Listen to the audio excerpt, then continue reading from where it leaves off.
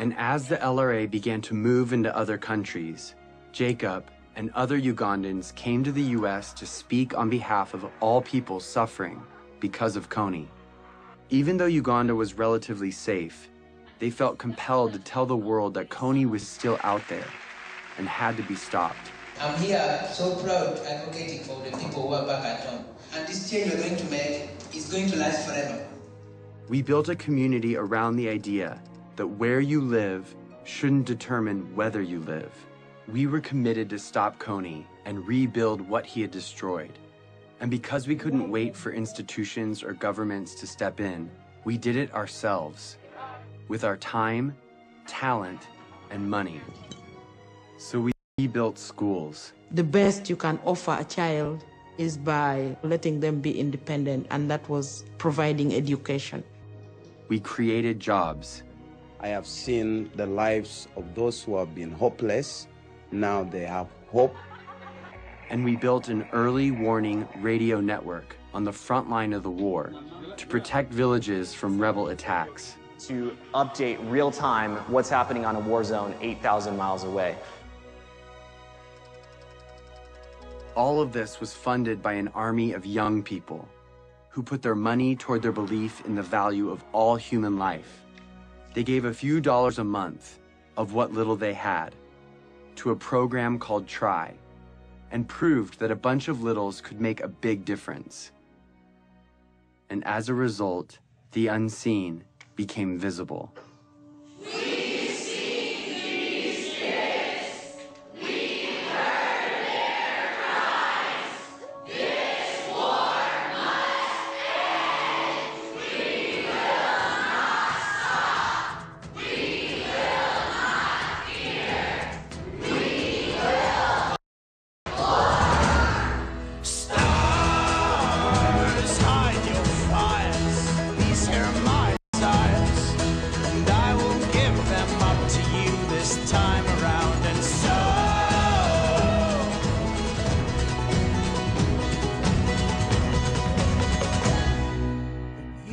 Talk to people from Mexico, from Canada, from every other state that I can think of. We're all doing this for the exact same reason, and we're all coming from completely different places. This is what the world should be like.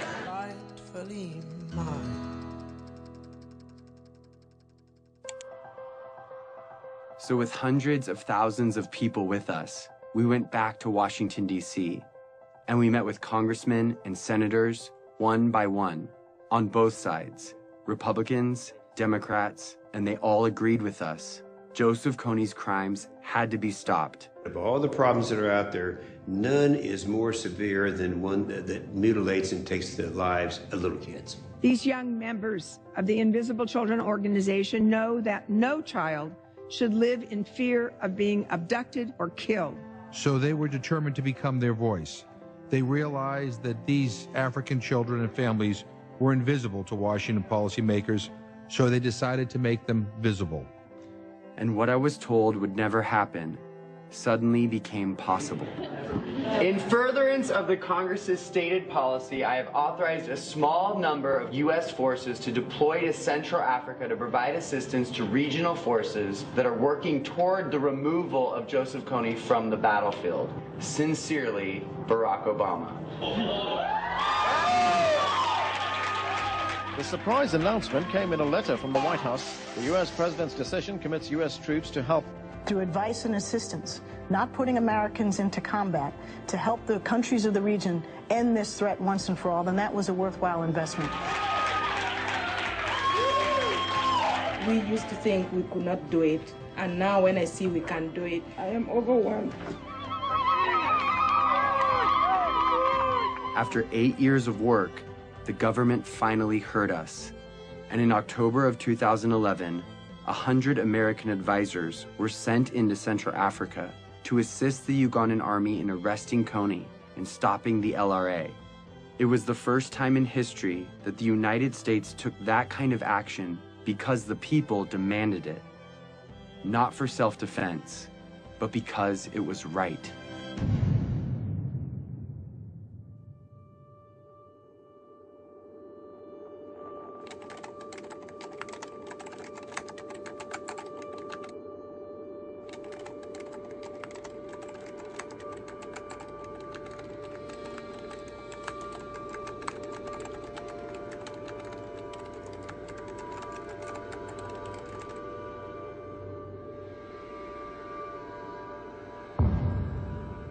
We've come so far, but Kony is still out there. He's recently changed his tactics, making it even more difficult to capture him. And international support could be removed at any time. If we take the pressure off, if we're not successful, he is going to be growing his numbers. People forget, and you got to remind them, and it takes numbers to remind them. And if interest wanes, then it'll go away. And I'd end up standing out there alone trying to do something to support completing the mission. It's got to be 2012. It's not bad for the youth, it's bad for the world if we fail. It's not important just for Ugandan people, it's important for everyone. It's hard to look back on some parts of human history, because when we heard about injustice, we cared, but we didn't know what to do. Too often, we did nothing. But if we're going to change that, we have to start somewhere. So we're starting here with Joseph Kony, because now we know what to do. Here it is. Ready? In order for Kony to be arrested this year, the Ugandan military has to find him. In order to find him, they need the technology and training to track him in the vast jungle. That's where the American advisors come in. But in order for the American advisors to be there, the US government has to deploy them. They've done that, but if the government doesn't believe the people care about arresting Kony, the mission will be canceled. In order for the people to care, they have to know, and they will only know if Kony's name is everywhere.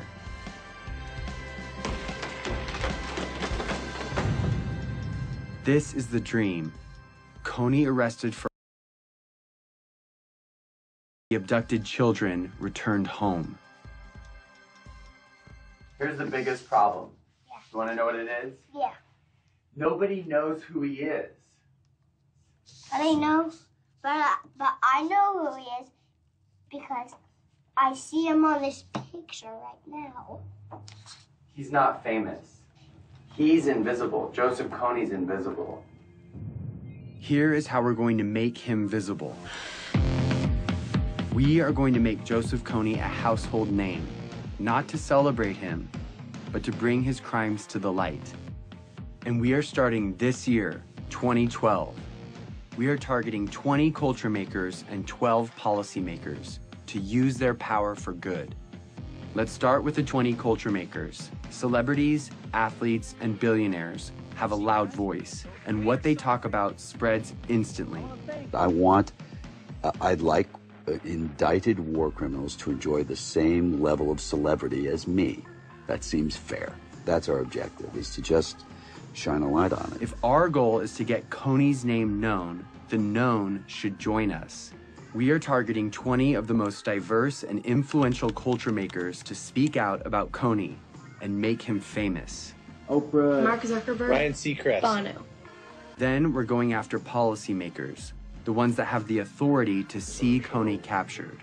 They decide if the advisors stay or leave. So we need to remind them that in this election year of fighting and name-calling, no matter what side you're on, this is something we can all agree on.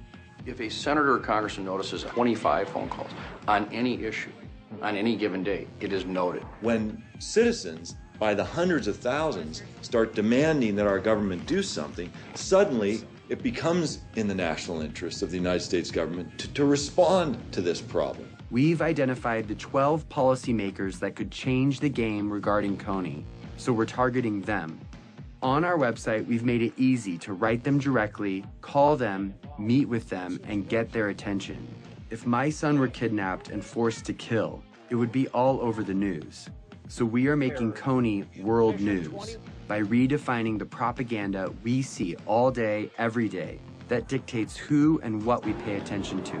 A lot of people feel powerless to communicate their I'm not a corporation. I don't own my own magazine or news station. I just don't have any say. But seeing what I've done, I think it's empowered a lot of people to realize that one individual can make an impact. And I actually want to say, here are these really simple tools. Go out and rock it. And that's just what we intend to do.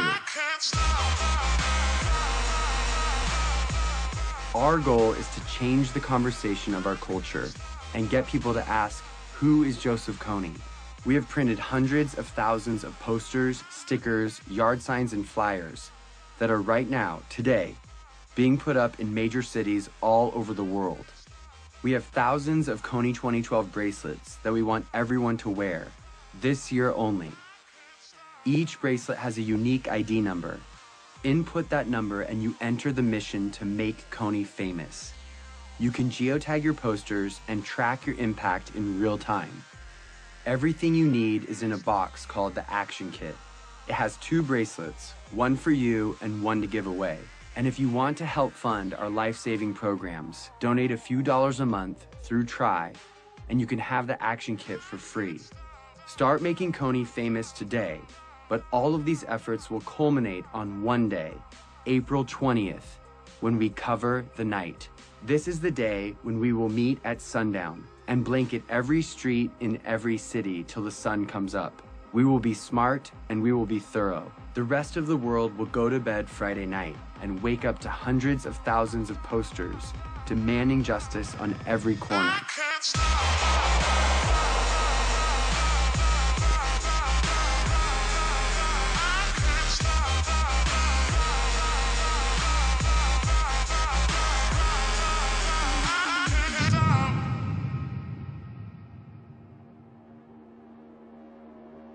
It's always been that the decisions made by the few, with the money and the power, dictated the priorities of their government and the stories in the media. They determine the lives and the opportunities of their citizens. But now there is something bigger than that. The people of the world see each other and can protect each other. It's turning the system upside down, and it changes everything. We are living in a new world, Facebook world, in which 750 million people share ideas, not thinking in borders. It's a global community bigger than US. Joseph Kony was committing crimes for 20 years, and no one cared. We care. We have reached a crucial time in history where what we do or don't do right now will affect every generation to come. Arresting Joseph Kony will prove that the world we live in has new rules, that the technology that has brought our planet together is allowing us to respond to the problems of our friends. When it ends finally by bringing Kony justice, it should be celebrated like worldwide. We are not just studying human history, we are shaping it. At the end of my life, I want to say that the world we've left behind is one that Gavin can be proud of, a place that doesn't allow Joseph Konys and child soldiers, a place where children, no matter where they live, have a childhood free from fear. I'm gonna be like you, Dad. When you grow up? Yeah. Are you sure? I'm gonna come with you to Africa. The better world we want is coming. It's just waiting for us to stop at nothing.